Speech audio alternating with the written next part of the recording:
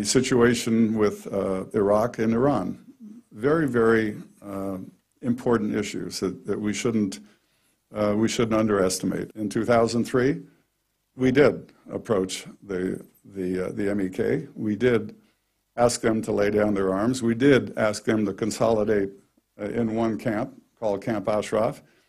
And we did guarantee in writing to each citizen, each member of the MEK, that they would receive the protection of the United States. The fact that we turned over the status of forces agreement was not agreed to with the Iraqi government, and we withdrew our forces, in no way, in my view, abdicates our responsibility for that protection. There have been 7 attacks going back to 2009 on these people.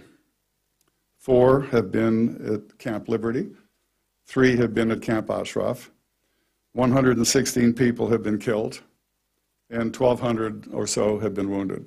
Despite the fact that we asked them to move from Camp Ashraf to Camp Liberty because it was only be temporary, expecting that there would be relocation. That relocation has not happened. So this tremendous moral issue continues to nag at us, and for people like us who have grown up thinking that at the end of the day this country will always do the right thing, we're still waiting for the right thing to happen. So I hope that in the months ahead we can generate the interest that's needed to do the right thing, and to rise above letting groups who are oppressed by any definition continue to be oppressed, and in the case of the MEK, to be systematically massacred.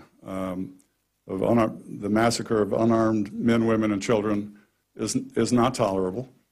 These are not terrorists. As the governor pointed out, these are citizens who are educated, who have suffered, and who deserve a better opportunity to live in freedom.